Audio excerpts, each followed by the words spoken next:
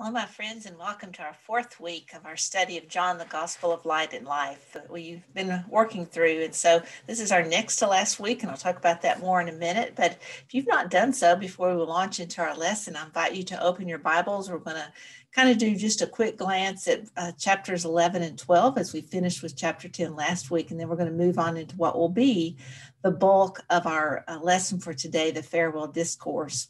So if you want to pause the tape and get your video, boy, it's old school to say tape, isn't it? But if you want to get your Bibles handy, it might be nice to have them, and then you can pause as we move through this and mark certain scriptures if you desire to do so.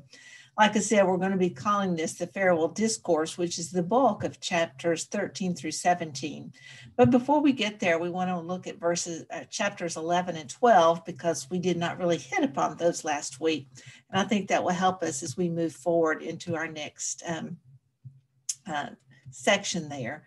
So as we move on into this passages from into John 11, I help you to recall that last week when we completed chapter 10, I think I made this statement to you that this was the conclusion of Jesus' ministry, meaning that he is at the end of all that he has come to do in his 3 years of ministry. I also remind you that John, unlike the other synoptic gospels, has this cumulative look at Jesus' ministry, whereas the other gospels more or less focus upon Jesus' last year with interspersing stories of things that maybe have happened throughout the 3 years. But John is intentional about kind of doing a summative of all the years that Jesus spent together. And so he's kind of divided it theologically into parts, and then we move into a transition period before we get to the trial, crucifixion, and resurrection type of the story. So he's at this conclusion, and he's going to do one more miraculous thing. Like I said, these two chapters serve as a transition piece between the end of ministry and what he will say to the disciples and ultimately to those of us who would follow them before he goes on to his crucifixion story. In chapter 11, what we see is the very last sign. Remember, there were 7 signs and 7 I am statements in the Gospel of John. And this is the last sign.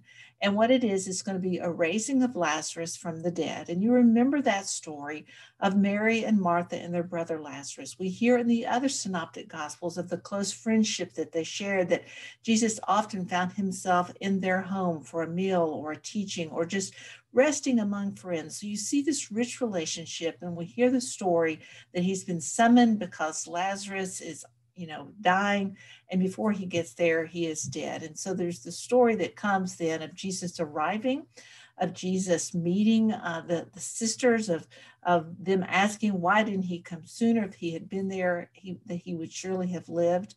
But that's not the point of the story. The point of the story is to show the omnipotent power of God, that even death cannot conquer the life that God has created. And so he brings that back, brings Lazarus back to life. But the problem with it in terms of those who are watching the story is they have trouble accepting that Jesus has such power. Now, we would see that story and think, this is someone who's got it all. I really want to follow them, and I want to listen to everything they have to say. But as people in power and the threat of losing that power are no different today than they were then, we see them being challenged, that we see them being fearful that Jesus is demonstrating such power to them. And so if you have your Bibles open and can look in chapter 11, we're going to look at verse 45. We're going to start there. And it says, therefore, many of the Jews who had come to visit Mary and Martha had seen what Jesus did, and they put their faith in him. But some of them went to the Pharisees and told them what Jesus had done. And then the chief priest and the Pharisees called a meeting of the Sanhedrin. Now we look at this story and kind of marvel. Seriously? Did you not celebrate? Did you not rejoice that Lazarus had been brought back from the dead? No, they're going to call a meeting because this is making them uneasy. They don't really get this Jesus fellow. And then they said amongst themselves, what are we accomplishing? Here is a man performing many miraculous signs, so at least they're recognizing Jesus and what he is doing. But if we let him go on like this, everyone will believe in him, and then the Romans will come and take away both our place and our nation. Instead of believing Jesus was who he said he was as the Son of God, they just simply believed that he was someone who could do some miracles that they could not explain. And it was going to cause a great divide within the Jewish people. And then if they're divided, then they're going to come in because Rome has let them just kind of go about their own thing. And they're going to take away our positions here as head of the faith, and we will lose our nation of Judaism. So, what they want to keep, they cannot see keeping it under Jesus. They're missing the whole point because they do not believe in the divinity of Jesus. They simply believe that he's someone who has done some miraculous things that they're going to attempt to explain away. But they're more concerned about what does it do to us in this present moment, in this present place. Now, unknown to what he was actually saying, Caiaphas, who was the chief priest, actually makes this remark. He said, "You know nothing at all. It is better that for one man to die than for the people than for one whole nation to perish." And so basically he's saying, well, we've got to get rid of this one man, otherwise we're all going to be goners. But isn't it ironic, maybe not so, that in that one death, a whole nation of people would ultimately be saved, a whole nation of people that goes beyond just the Jewish people, but to include all people who have the opportunity to be saved by this Jesus. They had snippets, but they lost so much in not understanding who he was. And so what we see here is the building of the story toward a divisiveness against Jesus, that they had to put an end because he was appearing to be too powerful, and the people might begin to follow them, and then everything that they know of would come to an end. So that's in chapter 11. And so it will ultimately show that Jesus has more power than they, because he can conquer even death. And Lazarus is a symbolic story to say, you might kill, but you will not conquer. And so there is that part of that story. So when we move from chapter 11 into the first part of chapter 12, what we're going to see is this link between the discussion to kill Jesus and its linkage to the story of the Passover. So it says that 6 days before the Passover, Jesus arrives in Bethany, where Lazarus lived, whom Jesus had raised from the dead. So it's this linking piece of the story that's setting the stage of what's going to happen during the Passover week before we get to the Passion Week, if you will, of Jesus. And so the interesting link between this then is this whole story about a foot washing. Now, you will recall that in the foot washing story, they're gathered together. They're at Martha's house.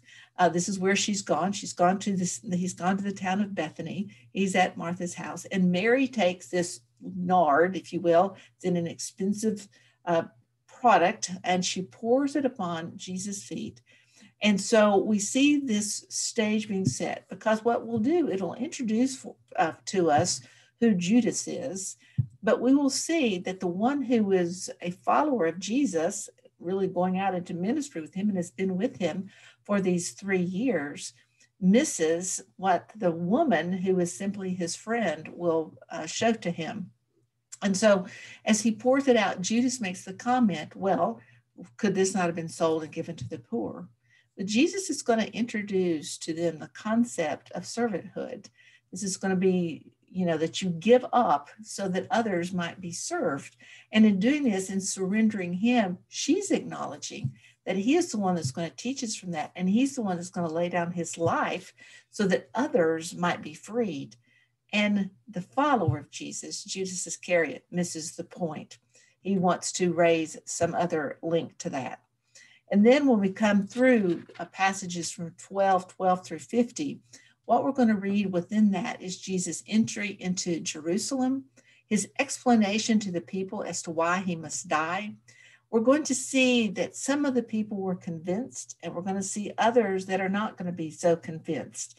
And, and it will begin, like even after Jesus had done all these miraculous signs in their presence, they still would not believe him. Meaning here, mostly the religious leaders of the community. It didn't matter what he did, they still saw him as a threat, not as someone working with them in ministry. And then ultimately, in this closing of this 12th chapter, Jesus will explain his purpose for being here, for dying, and kind of throw out, if you will, the gauntlet that says, then you have a choice whether you choose to believe or to not believe. So as we move into the farewell discourse, into these chapters 13 through 17, just as a little preamble to that, when we look at comparing the gospel stories together, how much of them have anything to say about that Last Supper, we recognize that Matthew and Mark really have very little to say about it. We hear some institution language, which means the words of institution for communion. This is my body that is broken for you, do so in remembrance of me. This is my blood poured out for you, do so in remembrance of me.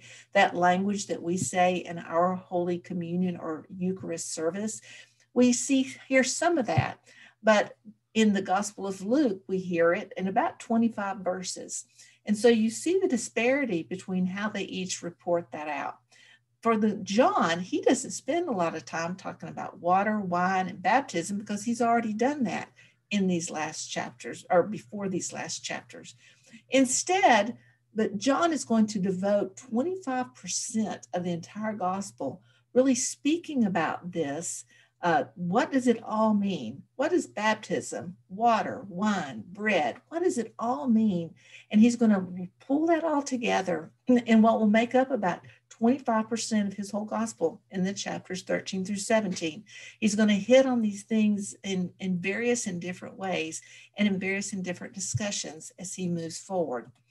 John prepares the disciples for what is to come. He's trying to explain to them things that are happening, what the meaning is, what is going to happen to him, and why it must happen. And so what he's doing is we can relate to that in some ways because we as human beings, whether we know it or not and want to admit it or not, we think about, and in some ways we prepare for our time of demise. Otherwise, why do we have life insurance policies and living wills? We give medical power of attorney to people. We do these things that speak to, our last will and testament that we all recognize there will come a time where we no longer walk the earth. And so what we begin to do is we begin to enter that into that conversation. Sometimes it's through legal means, such as I just spoke, but it can also be through such things as this was your great grandfather's, and when I die, I'm going to give it to you, and I want you to keep it and give it to your children. We're preparing a legacy, something that we're going to leave behind.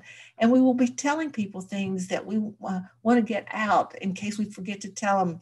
We might say even words of never forget that I love you, no matter how, many times you may hear it. I don't ever want you to forget that I love you.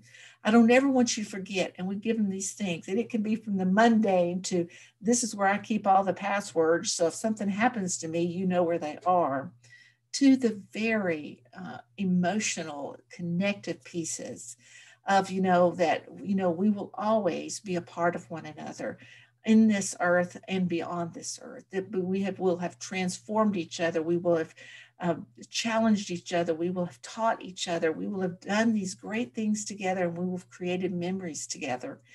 And so this is what Jesus is doing with his people. These are his closest people on earth. And he knows that to leave is going to be difficult for them, just as we know that. We know that there are people who love us that if we were not here anymore would grieve greatly for our being gone. And so he's trying to prepare their hearts to accept the fact that his days upon earth are not many more. And so we think about that he's teaching them, and we read this as upbeat and assuring and whatever. But I want, if you can, to kind of get your head into the idea of really, what do you think the mood was of that? This is the man, think of this is the man for whom They had walked away from their families, from their careers, from the places that they lived to follow him for these past 3 years. And suddenly he says to them, by the way, I'm going to have to die. I'm not going to be with you. And it would be like, what? Well, we don't even know how to go on without you. We're not ready. You haven't taught us everything yet. We don't know where this is supposed to go, what the end of this story is supposed to look like. What are we supposed to do? And so imagine their mood. And I'm sure it's all across the gamut from just sheer grief and the expectation of loss to this uncertainty of, I don't know what to do next. And I'm not ready. This feeling of inadequacy that comes to them, I'm not yet ready. And it's the very same feelings that we feel when those whom are dear to us are passing on. Well, as we move into chapter 13, then, he's going to speak to several of these issues that probably has them in a tither, to put it mildly, as they're listening to him. And John's gospel, whereas when he speaks of the Last Supper or what people are to do, he doesn't use it in what we would call explicit language. Instead, he teaches with explicit acts. What was it that Jesus did? And in so doing, taught us to do the same thing, that we're to be modeling what he did, and to do all those things with a sense of humility. And so when we come into this first story, we understand what he's talking about here, because the first thing that he does is wash the disciples' feet. He's walked into a home. Normally there's a servant there who washes people's feet. They're dusty, they're dirty. They, wear sandals, sometimes nothing at all, but their feet walking through the towns are very nasty. Not only are it dust and dirt, but remember, there's not sanitation issues like we have in this thing. So you just never know. It could be animal feces as they've meandered about, or human excrement. There's all kinds of things that are present. And so to come in to wash your feet was just a simple practice that they always did. And it would be up to someone, the lowliest servant, because it was kind of nasty work, to bend down and wash someone else's feet. And this is the job that Jesus chose to do. He looks around, recognizes that people haven't had their feet washed. He gets up, he lays aside his robe, and he goes forward to wash their feet. Now, it's interesting that in the Gospel of Luke, there is this same story. But in this Gospel of Luke, it's wrapped up in another story. And that's the argument by two of the disciples as to who was going to be the greatest when their time comes to go to heaven. And so I think, like I said, you remember the Luke and Matthew and Mark, and they kind of give these stories kind of interspersed that happen without really knowing, well, which of the years of Jesus' ministry did that happen? And so John places it here to insinuate to us that this story, that must have been that conversation that was happening when Jesus was washing their feet. And so can you imagine their embarrassment? They're sitting there talking about who's the greatest that can be seated upon his right hand. And Jesus quietly gets up and he goes over, he takes a pan and washes their feet. Can you imagine how ashamed they probably were? That if you want to be great, this is what it looks like. It looks like doing the nastiest job in a household. It looks like bowing down before someone else. It looks like setting aside my robe, the thing that defines who I am. And that's going to equate to Jesus literally putting his life aside. In fact, the same language occurs if you read the original script within that. So he's laying aside his robe, literally and figuratively, where he's going to be laying aside his life. And that is truly what service looks like. And so what Jesus is showing to the people here is that there's a fundamental principle of the Christian faith, and that is that you're to serve others. You are to set yourself aside always on behalf of someone else. And so what that comes with this instruction, love one another as you've been loved. So I've showed you that I'm willing to go to any depths to you. I'm willing to bow to you. I'm willing to clean for you. I'm willing to do whatever it takes so that I can so surely you will see the great love that you have for me. And I must say, we still respond to that today. I always think of motherhood, and in motherhood, you're called upon to to nurture that sick child that's throwing up or has other things coming out of their body, and you clean it and you soothe them and you hold them because you love them. You have just this great outpouring of love, and you do anything to make things better for them. And we see that oftentimes in the marital, circles, as well as you go into nursing homes or into people's homes and see them lovingly care through all the difficult days of people who are in declining health life, and see them tenderly taking care of them. And they're saying they're loving their other one as they have been loved by them if the situation were reversed. So that's what Jesus is modeling for the people here. And so in a nutshell, and it's this question, and maybe it's in your notes that you cling onto and reflect upon in the coming weeks, but what is it that you're focusing on? See, our culture kind of teaches us that to be a servant is not the ideal profession, that you who act weak or who bow or who set aside for somebody else are not in a position of power and leadership, and that's what our culture honors. And so within this simple act of foot washing, there's a complex reminder that, that we're not to be pursuing those things. We're pursuing humility. That are we humbly serving others outside and within our daily walk of life. We move from that into Jesus showing his disciples how they are to be, to kind of give them some wonderful comfort and advice and an advocate that's always going to be there. And ultimately telling them, are you going to trust me when whatever comes and whatever happens? And he begins often, we refer to these as the words of assurance. We also refer to them in a funeral as a eulogy within our eulogy giving. And it's almost like he's given his own eulogy. And I love these opening verses, and I love hearing them at every funeral. Do not let your hearts be troubled. Trust in God and also in me.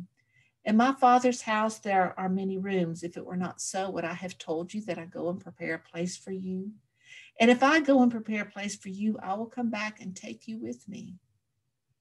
And there you will be with me, because where I am going, you will be too. And you know the place that I am going. Love this. It's just like when it's all stripped away, do you still trust? Do you still believe? And Jesus is giving all people the assurance of this place. The disciples then and the disciples to come. He said, what I've told you, that I go to prepare a place for you. And if I go to prepare a place for you, I will make a room for you there. Jesus is speaking to the people in a very patriarchal language.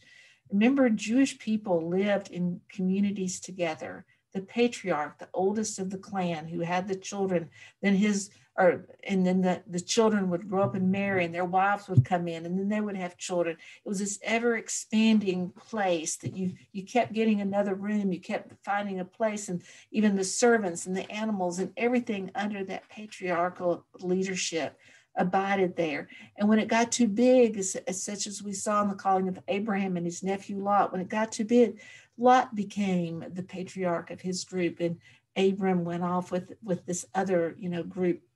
And so, but the idea here is that the head of the household, God, has a place for you, and he's going to always have a place. And Jesus is going, and I'm going to go get your room ready for you. And when I've told you I'm going to do that, if I'm not going to come back and take you to me. So he's saying this is a temporary separation. This is a temporary departure. There's still going to be a place for you in the end of that. So it's these words of assurance.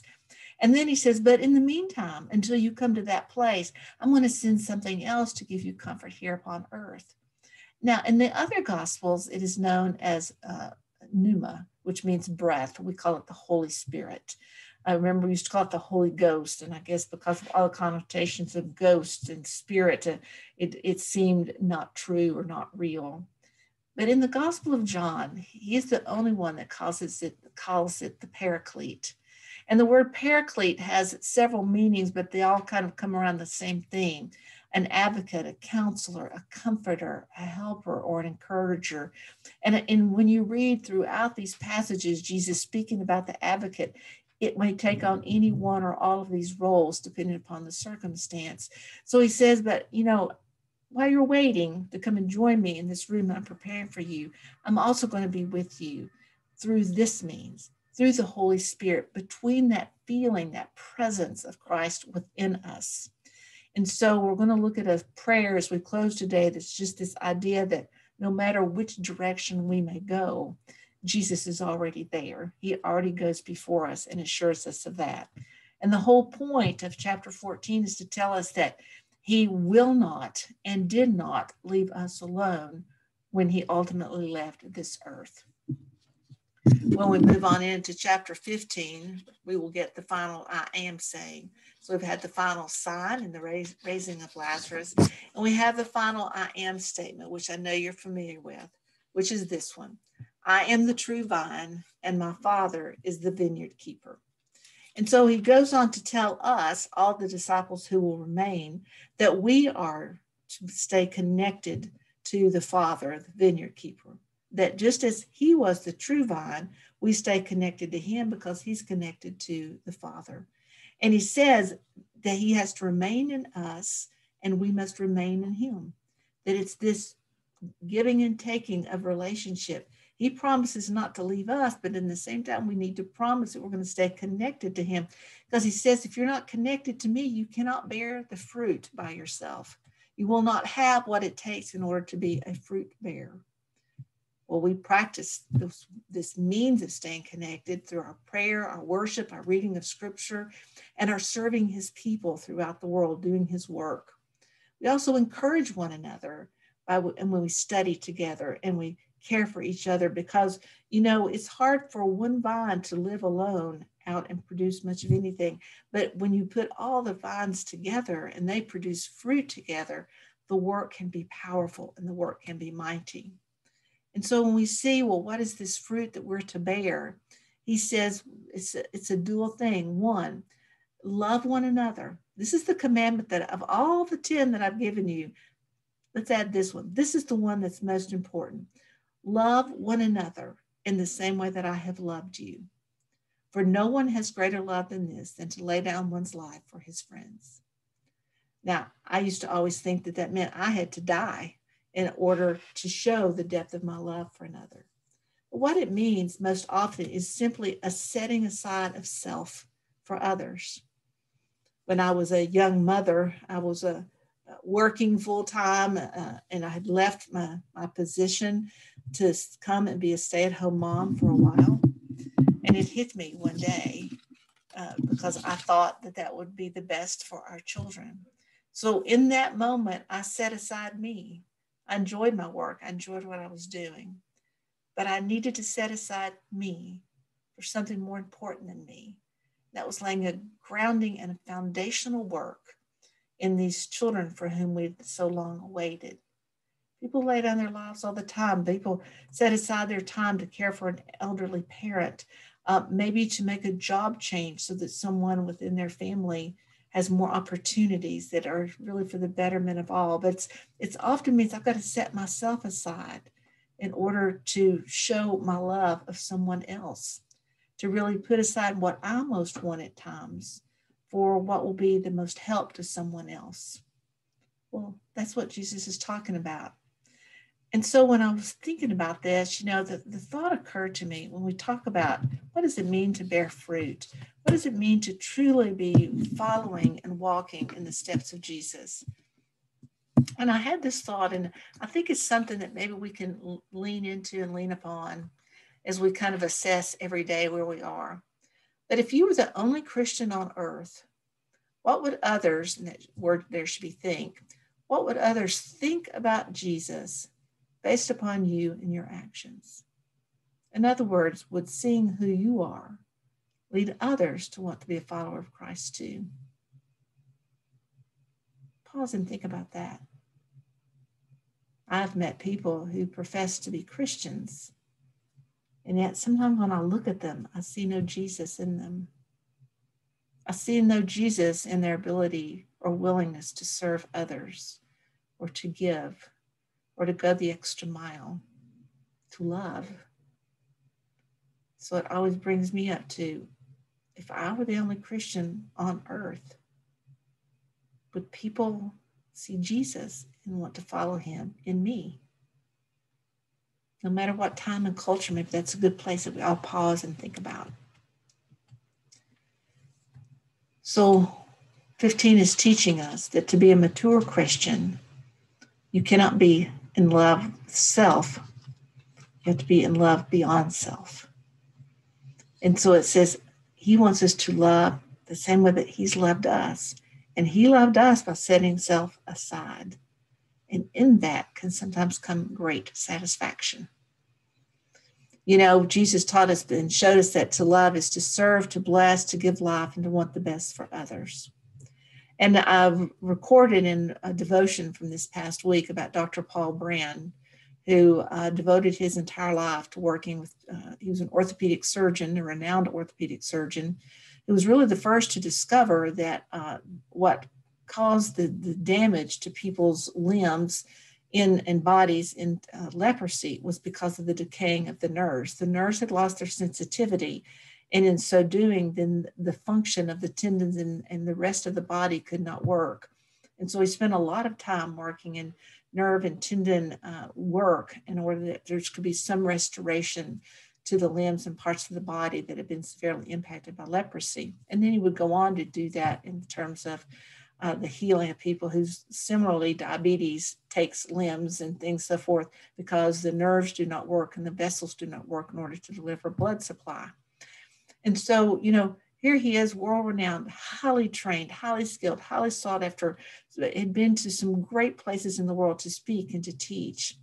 And yet he found the depth of his calling by being in communities where the lepers live, those who had been cast out, particularly in India, that are known as the nobodies.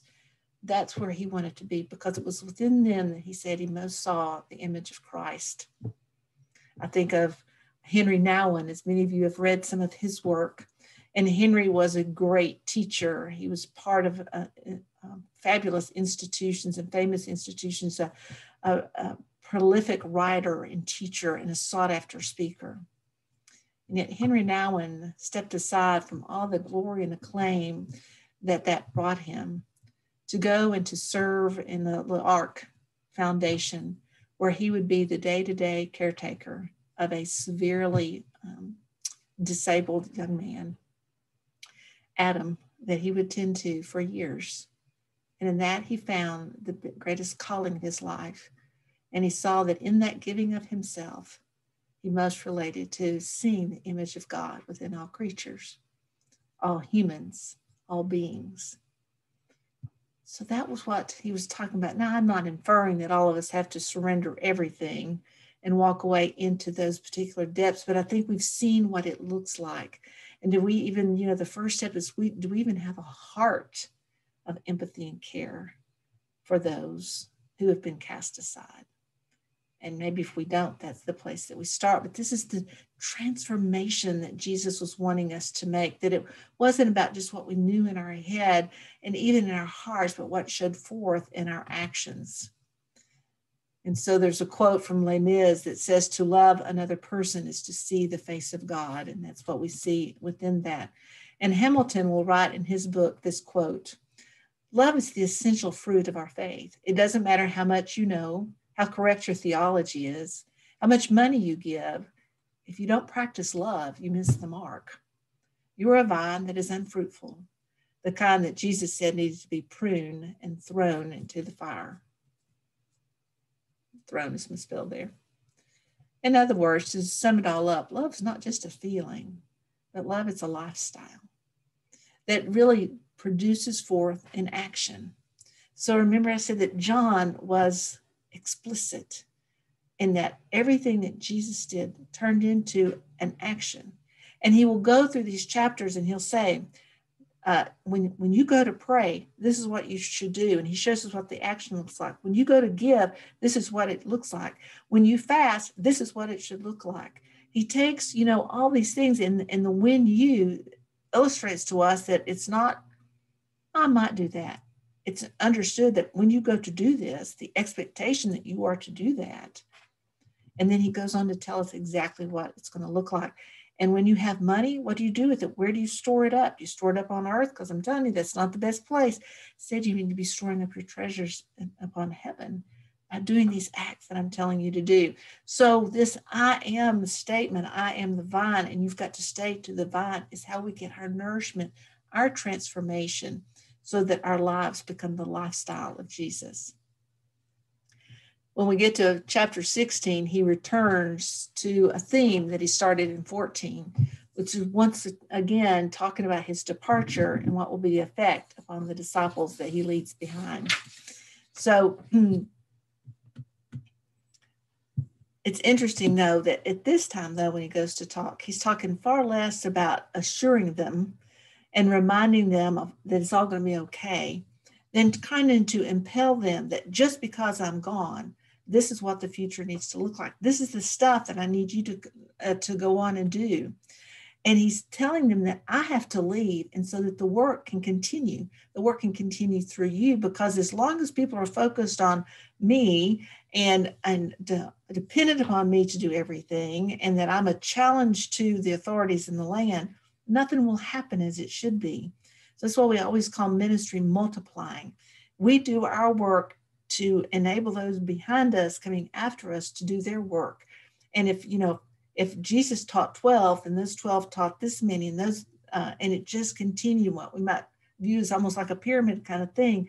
But it's incredible, because in just a short amount of time, the disciples and the disciples of the disciples had reached the far ends of what they knew of as the earth at that time. So he says, I've got to leave so that you all can get on about your work and do what I've showed you how to do. And he says, again, I point to you that this is the work of the Holy Spirit, that he's going to be with you. I won't physically be here, but I will be with you, because the Holy Spirit and I are one, and we will guide you through this process. Well, when he finishes this and these words that keep going, you've got a task before you, you've got a purpose and things that you want to do.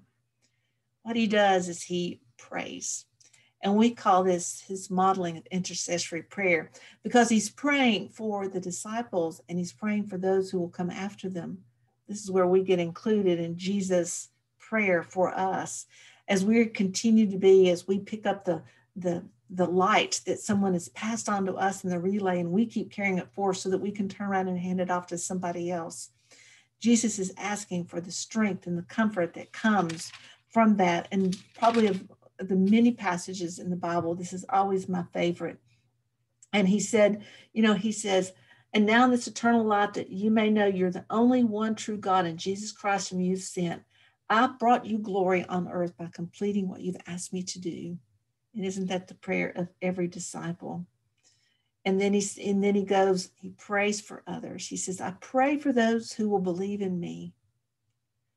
And I pray for those who will believe in what they're telling them. He said, I pray for those who will believe in me through their message. That's what we get prayed for. He says, whoever is teaching you the gospel message, I'm already praying for them. They were not even yet here. And this story reminds us, if you recall, when Moses had finally got the people out of the desert and they were heading toward that promised land, they'd made their tribal divisions and knew how it was all going to lay out when they got there. And Moses is right there at the entrance into the promised land. But he's an old man by now. He will not be able to continue on, and he's already handed off the torch to Joshua. He says, Joshua's the one that you're going to follow now. He's the one that's going to take the next leg of the journey and lead you on in. And that's what Jesus is doing with his people there. He's preparing to send them into leadership, and he wants them to model and do it like they've done. And so this isn't the prayer of a dying man who's like, oh, I have nothing left. Life has handed me. I've got to go through this horrible crucifixion. I've got to handle all of this. He's going through this so as a surrender. I'm stepping aside, because I know when I step aside, people are going to be touched. It's going to multiply. The work is going to continue. And here, some 2,000 years later, it still continues as we continue to try to touch lives, reaching far greater parts of the world than Jesus as one man walking the earth could ever have possibly done. He says, when I step aside, then you're going to be empowered, and everyone coming after you will be empowered to go forth and do my work. It's this theological climax of this gospel, who God is, who God came to be here, and who he will be in the time to come. But he's preparing us, and we're still living within that. Is that, we always say Christ was and is to come. And so we hear that, and we're in that waiting for that is to come section. In the meantime, we pick up our torch and we continue to run the race before us. And so 17 will conclude this discussion with the disciples. And we'll next week talk about then what the passion story look like as found in the Gospel of John. So when Jesus prays, what we can get from this is that he modeled for us confidence. He asked God believing that he would receive what he asked for. And he asked God knowing that there was going to be this future union with God in the time to come. And what we see in that is it shows us how faith and community work together to bring about God's kingdom here, so that we don't go to church because it's all about just me and my relationship with God. What we see in Jesus' prayer for others is that, yes, we've got this relationship, this union with God, but it is not complete unless it goes outward from there into community to be something else that's bigger than we are, that sets aside us for the work of God within the world. And so we see now that it's not, as I always look at the cross, it's not just the vertical beam of the cross, my relationship with God, but out of that relationship with God, we meet at the union where we then go and be in relationship to teach others. And that's fully how the discipleships did their work and how the model spread. And it will remind us that we're part of an ongoing story. God's story is not complete. Earth is not complete. We still have work to do. We're the next in the line, wherever we may be. And we're looking over our shoulders as to who's coming along behind us, but we're also looking upon whose shoulders we stand that have done the work so that we might continue on. And we want to continue to hand that off. Well, that will conclude our lesson for today, except I want to go to prayer. But before I go there, I think I'd set on a syllabus. It said something a little bit different. But next week, we are going to conclude this study on February the 14th. And we're going to be looking at chapters 18 through 21, the summations, which has to do with Jesus' arrest, trial, crucifixion, and then resurrection. And we want to do that because we want to start a Lent study 2 weeks from today. For Ash Wednesday is February the 17th, and I hope that you'll come and be a part of that. We have an online service that you may view at any time, kind of once it comes out. And also we'll have a drive-through imposition of ashes at noon, and again for 1 hour, and again at 6 o'clock. Both of those things will happen on the worship center side of the building. So if you didn't hear about that already, I hope that you mark your calendars to participate. And now as we close in prayer, the prayer that I want us to close with is a prayer that really speaks to this Jesus being in and around, behind and before. It's an anonymous prayer. It's called a prayer of St. Patrick, but they really don't know who wrote it. And so this is included in your handout today, but we will close with that. I arise today through the strength of heaven, light of the sun, splendor of fire, speed of lightning, swiftness of the wind, depth of the sea, stability of the earth, and firmness of the rock. I arise today through God's strength to pilot me, God's might to uphold me, God's wisdom to guide me, God's eye to look before me, God's ear to hear me, God's word to speak for me, God's hand to guard me, God's way to lie before me, God's shield to protect me, God's host to save me, afar and near, alone or in a multitude. Christ, shield me today against wounding. Christ with me, Christ before me, Christ behind me, Christ in me, Christ beneath me, Christ above me, Christ on my right and Christ on my left. Christ when I lie down, Christ when I sit up. Christ in the heart of everyone who thinks of me. Christ in the mouth of everyone who speaks of me. Christ in the eye that sees me. Christ in the ear that hears me. I arise today through the mighty strength of the Lord of creation. I thank you for being with me. I pray all's going well. As always, if you have questions or comments, I look forward to hearing from you. And so until we meet again, I will bid you adieu and God's blessings upon you.